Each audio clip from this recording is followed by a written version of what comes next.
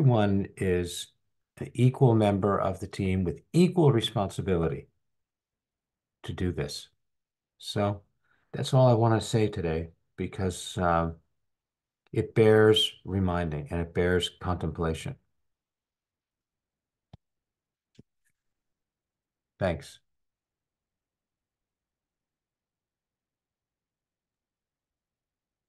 All right, so I'm going to just take a moment to introduce our neurocritical care speakers today. I'll introduce both because their presentations are in tandem about anticoagulation. And I appreciate the two of you teaming up today to talk about this. So I've introduced both before, but just briefly, Dr. Carvalho Poyraz is one of our neurocritical care team, one of our newest members, who completed her undergraduate degree in neuroscience at Colgate, followed by MD and PhD at Columbia, residency and fellowship at Columbia, and then the Columbia Cornell Combined Neurocritical Care Program. And she has an interest in transfusion medicine and anticoagulation in the context of intracerebral hemorrhage. And then Nicole Davis, who is a PharmD clinical pharmacist with the critical care team, whose expertise lends a great deal of value to the management of medications in the neuro ICU. She'll be a part of this presentation and lending her expertise to the discussion. So thank you, Nicole and Fernanda. Hi, everyone. Thank you. I'm going to go ahead and share screen, but I appreciate you guys letting us come in to do this. Can everyone see screen? Yes, yes.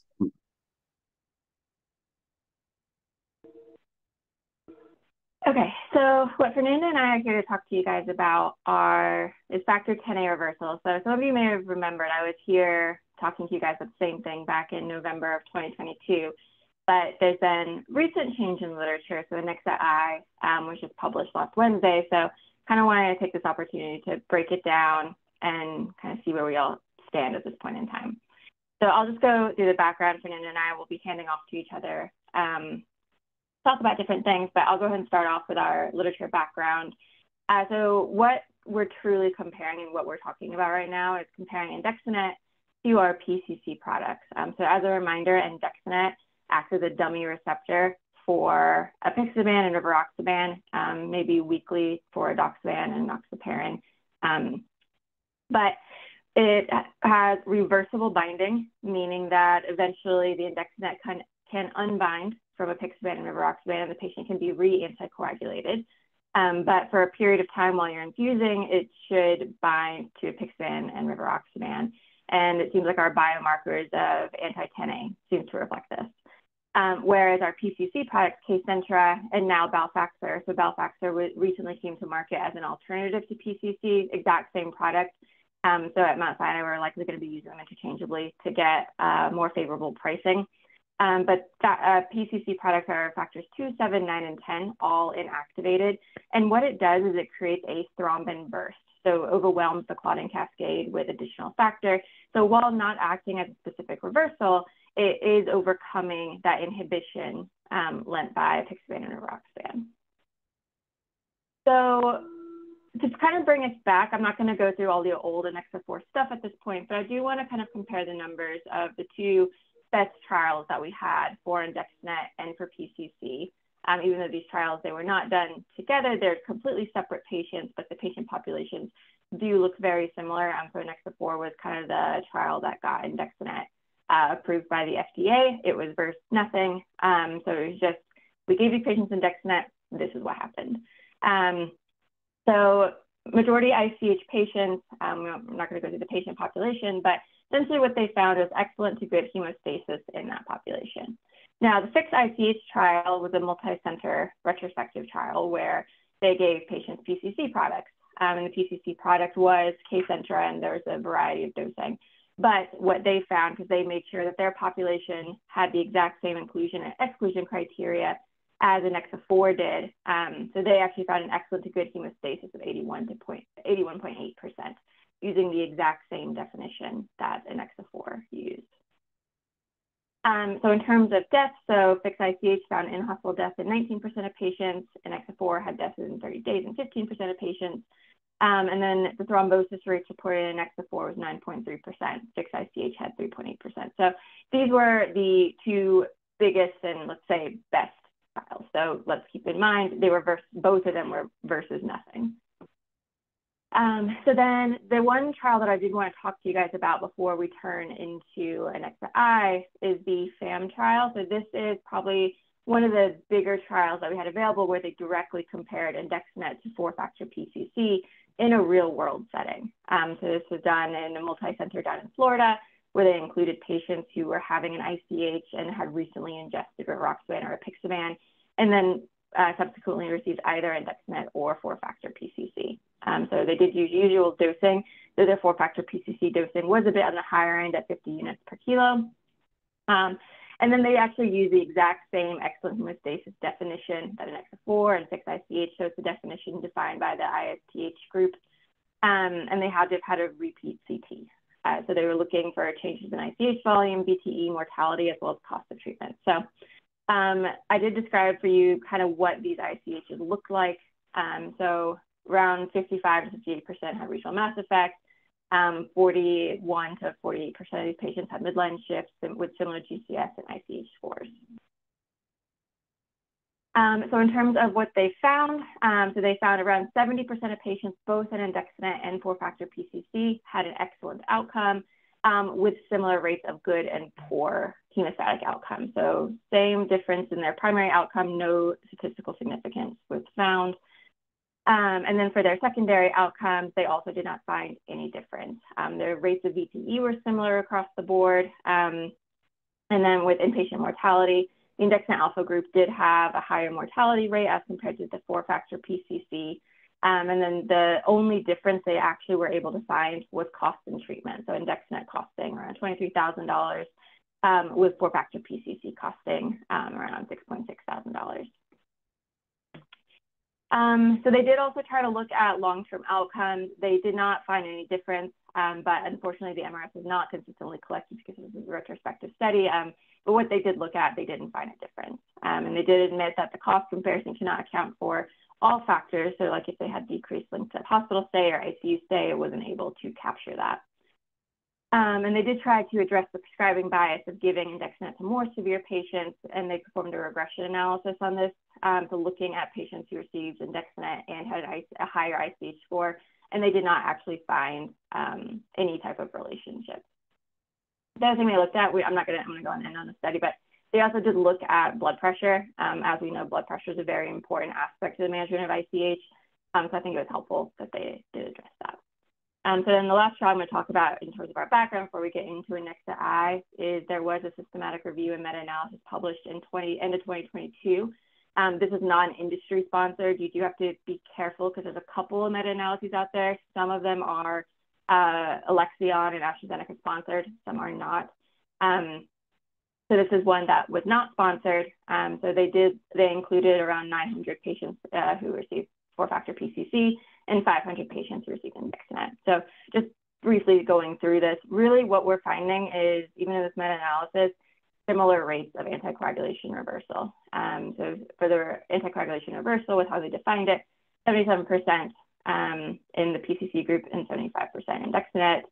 VTE seems like maybe numerically more VTE in the Andexanet group. But statistically similar rates of VTE between the two groups. So it's kind of where I want to end right now on the background trial before we get into next. I'm going to turn it over to Fernanda. Okay, so I think Nicole reviewed a lot of the prior studies on Andexanet comparing with PCC. So before we get to the most recent study, which was an Nexa-1 that was just published this past week, I just want to take a step back to talk about the clinical, how clinically relevant is hematoma expansion in ICH and how does it relate to outcomes. So obviously our medical management of ICH is focused on interventions to control hematoma expansion. We do that through blood pressure control, reversal of antithrombotics, coagulopathy. In the INTERACT-1 trial, it was estimated that for every 1 milliliter of hematoma growth, there's a high additional 5% risk of poor 90-day outcome. And many retrospective studies have validated that hematoma expansion is a strong predictor of poor functional outcomes. So it's thought to be really the largest preventable driver of poor long-term outcomes.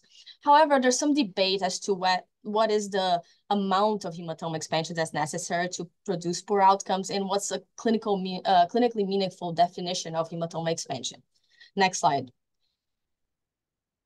So this retrospective study, I think, addressed a little bit of this, but obviously was done retrospectively, so there's several limitations. But it did suggest that any amount of hematoma expansion or growth, no matter how you define it, more than 3 milliliters or more than 33% of the hematoma, there's a high odds ratio of poor outcomes at 90 days. So hematoma expansion seems to be a robust predictor of poor outcomes, regardless of the growth definition. Next slide. In terms of interventions to control hematoma expansion, so blood pressure control is one of them, right? And there's data suggests that blood pressure control does seem to improve outcomes by preventing hematoma expansion. But I want to take a step back because even those trials were not initially in the way that they were designed, straightforward. In the ATAC-2 trial and INTERACT-2 did not initially show improved outcomes with aggressive BP lowering, and it required many post-hoc analysis to determine what the current recommendations are, guidelines for blood pressure, which is a reduction of blood pressure to 130 to 150 systolic. That seems to lead to less hematoma expansion and improve poor long-term outcomes. So next slide. So this leads to the question of whether that, which kind of like important for analyzing the ANNEXA-1 trial, which is there strong evidence that interventions to promote coagulation leads to improved functional outcomes? So next slide. And I want to talk about two prior trials that essentially, achieved hematoma expansion, but did not improve outcomes. And I think with putting that into context is important when we look at the ANNEXA-1 trial. So one of them is the FAST trial, which was a trial that enrolled patients to recombinant factor 7A or placebo within 4 hours of the ICH onset. It was powered to show an effect on long-term outcomes, and 841 patients were enrolled. And it did show that giving recombinant factor 7A did improve hematoma expansion, and that was clinically significant, 3.7 versus 7.5 cc's of hematoma expansion. And it seemed like thromboembolic events were similar when you looked at all thromboembolic events. But interestingly, and like notably, there were more frequent arterial events in the patients, thrombotic events in patients who received recombinant factor 7A. So 9% versus 4%. And for the main outcome, which was functional outcomes, there was no difference between the groups. Next slide. In terms of reversal of antithrombotic, I think it's important to also look at another trial, the INCH trial, which looked at FFP versus PCC in patients with ICH who were on warfarin. And in that trial, patients were randomized to either FFP or for factor PCC. And PCC was better at reducing the INR to less than 1.2 within 3 hours. It was better at preventing hematoma expansion at 24 hours by a lot, so 22.3 versus 8.3%. There were actually like very low frequency of serious adverse events, which was not really analyzed in that trial because it was not powered to compare groups for that outcome.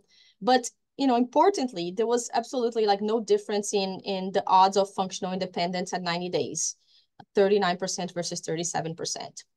Next slide. So I think like this leads us to the current trial. And I think with all this background, I think you can maybe think critically about this trial. So I'll hand it back to Nicole to talk about the study design. All right, thank you. Okay, so switching gears now to our current trial that was just published last Wednesday. Of note, we kind of heard all this marketing about it. What was it, last summer? So it did take almost 12 months to actually reach publication. They were presenting the results at various conferences leading up to this, but just did want to highlight it did take a long time to achieve publication. So in terms of the patient population, so they included patients who ingested a factor Xa inhibitor in the last 15 hours, and then they could have any acute factor Xa associated intracranial hemorrhage. This was amended mid-trial to exclude subdural and subarachnoid hemorrhage. So then it became only intracerebral hemorrhage. They had to have an estimated hematoma volume of between 0.5 to 60 mL, max NIHSS of 35, and time of onset had to be 12 hours from symptom onset to confirmatory CT to be randomized. And then this was later amended to 6 hours mid-trial. Some key exclusion was patients who had GCS of less than 7, NIH of greater than 35, and then surgery planned within 12 hours after enrollment, or a thrombotic event within the last 2 weeks. So the way that this was designed, this was an unblinded trial, and patients were randomized 1-to-1 to receive either andexanet low dose or high dose. It just followed the package insert dosing of kind of what dose of rivaroxaban or Pixin they had recently ingested, and then how long ago they ingested to determine if they got low dose or high dose, or they could get usual care.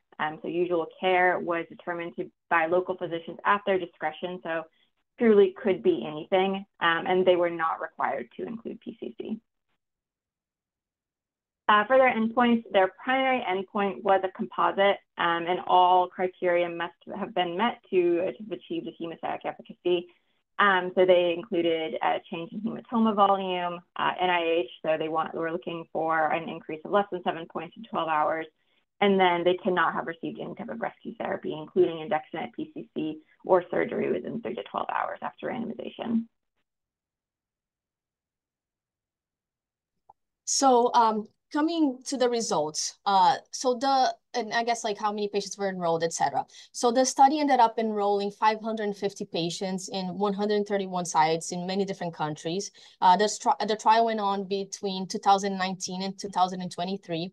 It was stopped at the time of an interim analysis because it met criteria for efficacy for its primary outcome. But the efficacy analysis was done with the first 552 patients, but some additional patients were included in the safety analysis, a total of 530 patients. And turns they could give either the low dose or the high dose andexanet. Most of the patients, 71.1% in the treatment group, received the low dose andexanet. And there was very little crossover. Only 7 patients ended up crossing over. In a few patients, 9 patients, there was an inability to assess for hemostasis efficacy. And the authors mentioned that was mostly because patient had clinical deterioration or withdrawal of care. So they counted those patients as having no hemostatic efficacy for the purposes of the analysis. Next slide. So here are the baseline, like at least like half of the table for the baseline characteristics of the patients that were enrolled. You can see that the age was similar, and it's somewhat, characteristic of patients with ICH who are on factor Xa inhibitors. There was a similar proportion of females. In terms of medical history, what we see, I think, for the most part in both groups is like what's representative of patients with ICH who are on factor Xa inhibitors. Notably, there was a higher proportion of patients with AFib in the andexanet group compared to the patients on the usual care group. And one other thing that's notable too is that, as Nicole mentioned, initially in this trial, they were enrolling patients with any intracranial bleed, subarachnoid hemorrhage, subdural, and kind of early on in the trial, they decided, no, we're going to just make this a ICH trial. So the majority of patients in the trial were ICH and not other types of bleeds, but there was a lower proportion of ICH in the andexanet group compared to the patients who received usual care. Next slide. This is the second half of the baseline characteristics. And what I wanted to point out here is that it's notable that the median time from hospital presentation to receipt of the treatment, administration of any treatment, was more than 2 hours in both groups, which I thought that was a little bit, long. I mean, ideally, I feel like patients with ICH should be treated a little quicker, maybe within 90 minutes or so, but it was like more than 2 hours, but it wasn't so different between the two groups. One major thing to be aware of is that patients that receive usual care, there was very little control or systematic, approach to what they got. And notably, in 52% of patients, it wasn't known what type of PCC they got. We know that 85.5% of the patients, the usual care, received PCC and not something else, but the patients could have received anything, and it wasn't very controlled for. So it could be 4-factor PCC, 3-factor PCC, or FABA. So unfortunately, the trial did not control for that too well. Next slide. So here are the main results. I think the primary outcome, the way this trial was designed, was to look for hemostasis. So the primary outcome of hemostatic efficacy, which was defined as a composite of hematoma expansion, NIH stroke scale change, and need for rescue therapy. So based on this composite score, patients in the andexanet group, among patients in the andexanet group, 67% of them achieved hemostasis. And in the usual care, 53.1% achieved hemostasis. And that was statistically significant with a p-value of 0.003, as you can see here. And if you look at the breakdown of the composite score, it does seem that the hemostatic efficacy seems to be coming mostly from achieving hematoma expansion and not as much from the clinical deterioration or need for rescue therapy. They included some other endpoints here, like hematoma volume increase of like a big hematoma volume increase of more than 12.5 milliliters.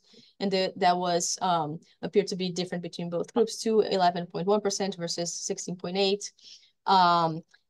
And they also had excluding patients who didn't have those like follow-up data, and the change also seemed to be there with andexanet having better hemostasis.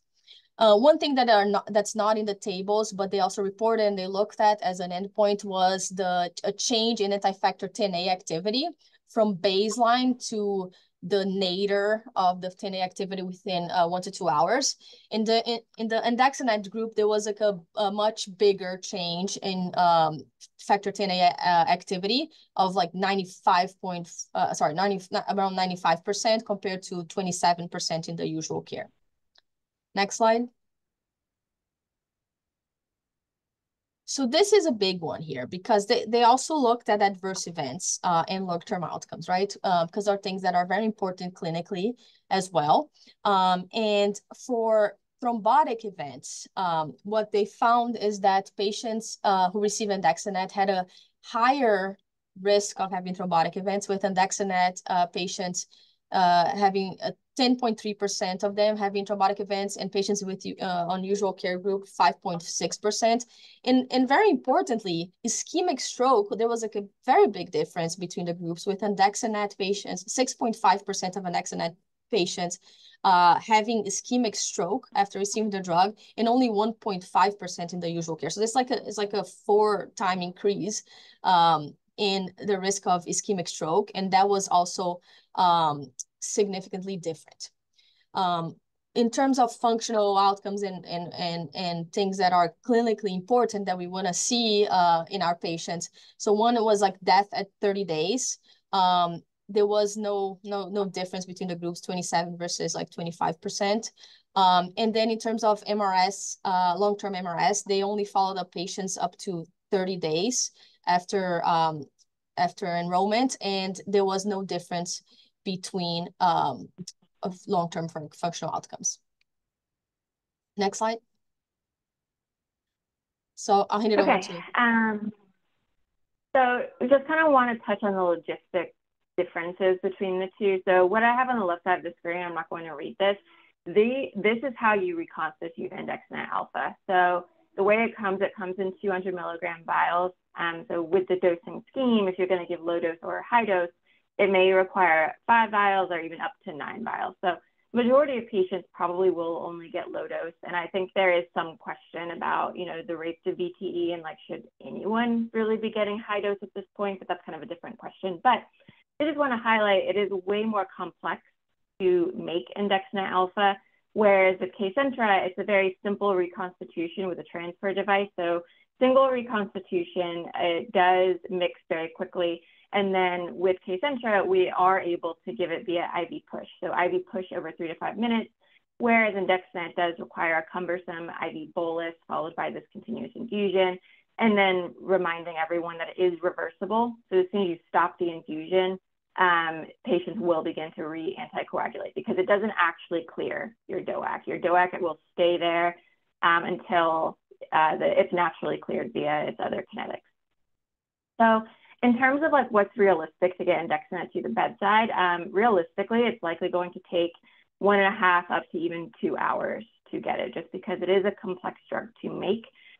Because of its cost, it's going to require pickup via nursing or hand delivery. We will not put this in the tubes. And then, whereas with Kcentra, we have data that says that it's safe to use tube station delivery. We do a flat dose of 2,000 units, so we actually no longer do weight-based dosing of Kcentra. The flat dose has been established. It might have even less VTE. It's cost-effective, and it achieves the exact same hemostatic efficacy as weight-based dosing does. And like I said, it's very easy. And then we're actually going to be piloting something new at MSH where we're going to have pharmacists responding to bedside with Kcentra. So ideally getting Kcentra injected very quickly. Our target time is going to be less than half an hour. So because we're going to now start having metrics that are guiding anticoagulation reversal, this is kind of one of the new things that we're going to be implementing. The last thing I wanted to talk about, and just to remind everyone, because I did talk about this last time, is Andexanet alpha will cause heparin resistance. So this is going to be very tricky in patients. Let's say they come in and they need some type of heparinization for a procedure immediately after getting their anticoagulation reversal. Andexanet alpha will basically cause heparin to no longer work. So this is one paper that was published in patients who had hemorrhagic stroke who then, required heparinization for stent placement or some other type of procedure. And this is another one in a PCI, I believe, where they were actually looking at the ACT, and they were never actually able to achieve their goal ACTs because of that heparin resistance induced by Andexanet alpha. So that is just a caveat to remember that you cannot heparinize patients if you give this drug. So finally, and while cost is important to consider, I do think it does pale in comparison to, the hematoma expansion, the rates of VTE, but it is important to mention. So right now with this is our current purchasing. This is not pricing that's just readily available, but this is actually Mount Sinai cost data. For Andexanet, we're able to purchase the low dose for $12,500. And for 4-factor PCC, depending on our 340B pricing, a flat dose of 2,000 units will cost between $3,000 and $4,000. So we're looking, if we give it to 100 patients in a year, looking at a difference of 1.5 million versus 300 to 400,000. So wrapping up before we get to our conclusion, the last thing I did want to mention is looking at some of the disclosures from the authors. So 23 out of 41 did accept some type of funding or money from either Portola, Alexion, or AstraZeneca, so over 50% of the authors. In conclusion, Fernanda? Sure. So I mean, I hope you will agree with this, but looking at this trial, and carefully and looking at all the results, I think, the evidence does suggest that Andexanet seems to be better than PCC in reducing that anti-factor 10A activity. Yeah, in the labs that was the case. It also did prevent hematoma expansion.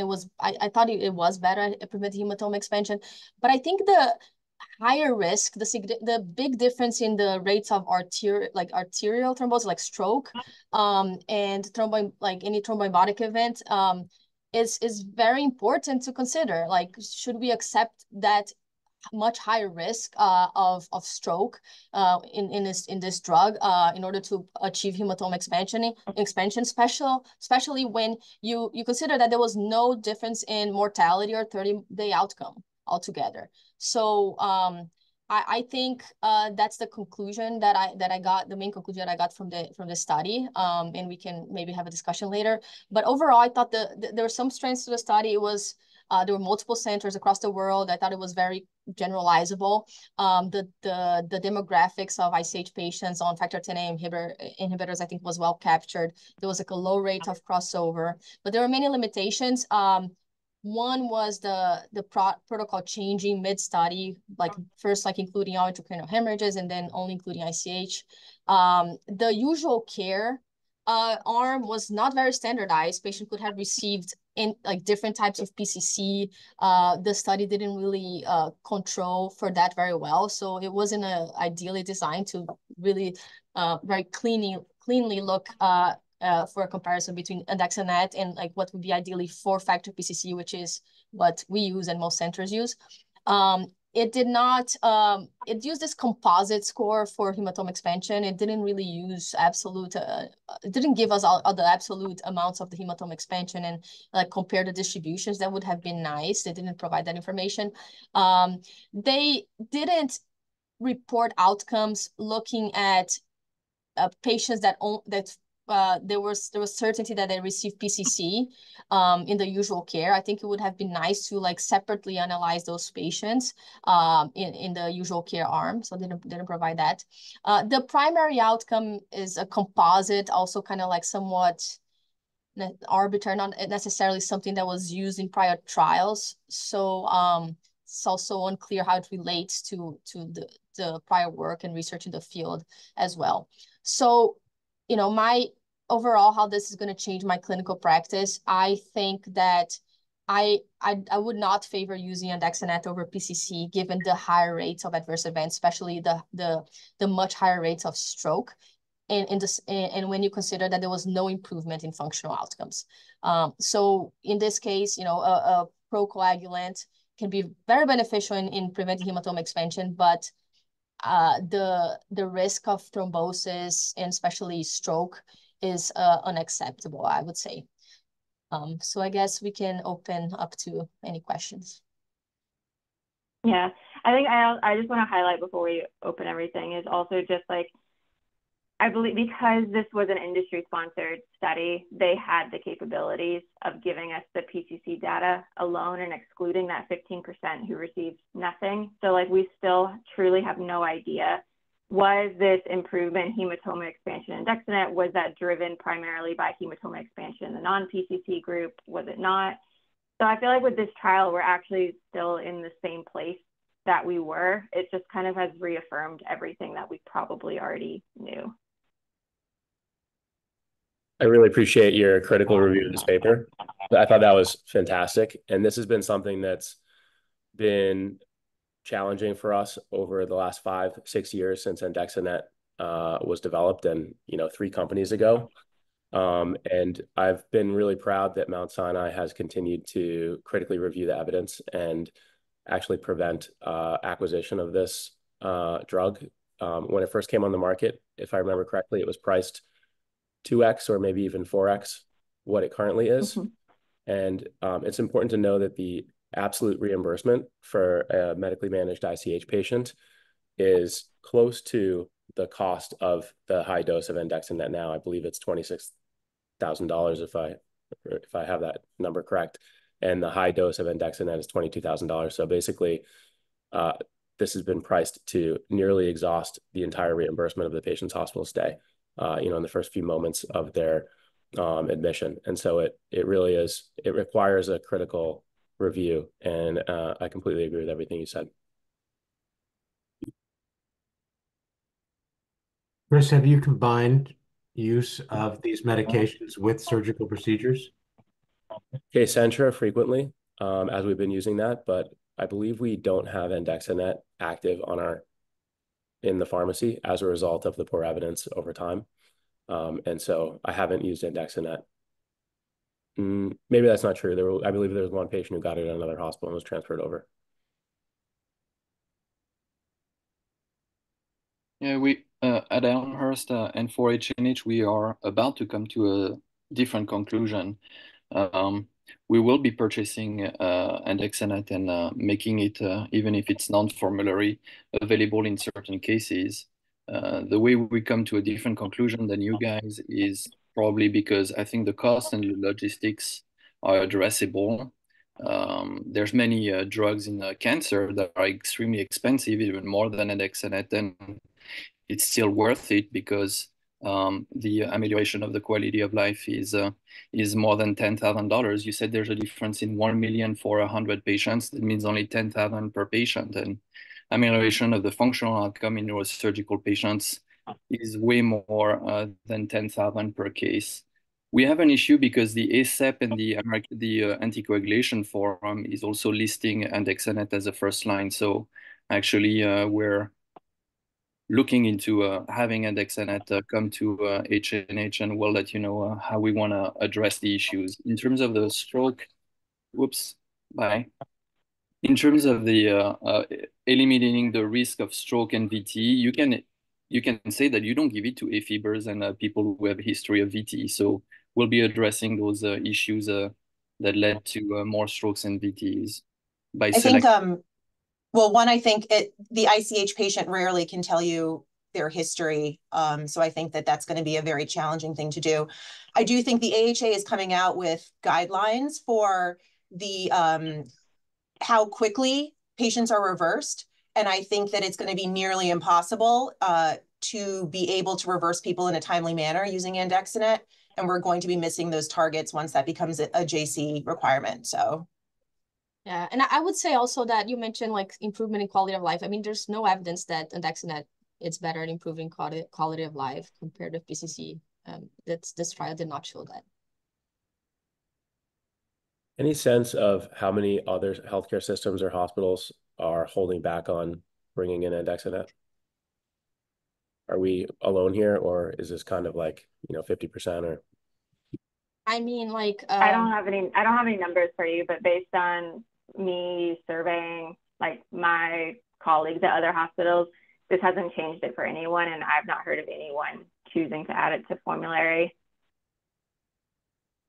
Yeah, these results have been presented in prior trials, and like talking to people, I feel like a lot of neurointensivists have similar concerns about the high rate of thromboembolic events. But it's the same as when we started using TXA and aminocaproic acid. You can be smart and just say, I'm not going to give it to somebody that had a fresh MI or has a stent or is a smoker and has a peripheral vascular disease. So there's ways of addressing the complications that we saw in terms of the death and the strokes and VTE. So I think that's Can I just ask reasonable if you have better outcomes, but we don't have any evidence of better outcomes. So So that was my question. Am I missing a point here? I thought we said that there isn't any evidence to suggest that it improves morbidity or mortality in ICH patients, or are there other it's papers because that suggest that? it's diluted because of the increase in stroke and VTE. So if you remove that deleterious effect by selecting patients better, then you get only the benefits of the reduction of the hematoma expansion, and then the mortality will be in your favor. So We, I we think we think. don't have evidence because we I think don't we have have to a prove that. head-to-head trial, right? Yeah, So And you also, can't like- make any commentary on the efficacy of something when you don't have a head-to-head trial. And that's the biggest problem with this paper, is we don't actually have any new evidence. They also could have done a subgroup analysis where they excluded patients with prior history of thromboembolic events and looked at outcomes, but they did not show that data either.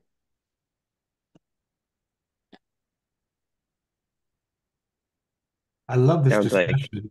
it sounds like we could do a trial in which you select patients differently and see whether it affects outcomes differently. I mean, the company could also do a head-to-head trial. And I think it's very telling that they not only didn't do that, but they have the data to compare the people who did get just PCC, and they did not release that data. So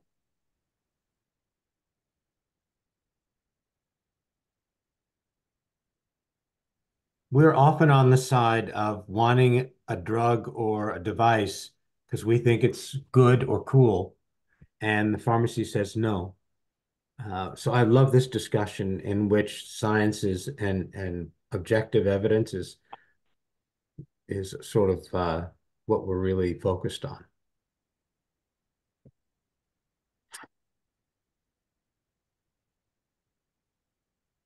Do we have any other comments?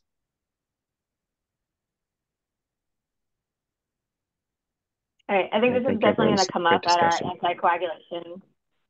This is definitely going to come up at our anticoagulation committee discussion. So I think unless anyone wants to reach out to me, you can reach out to me privately or here. I'm getting the vibe that I think our opinion is probably still the same moving forward.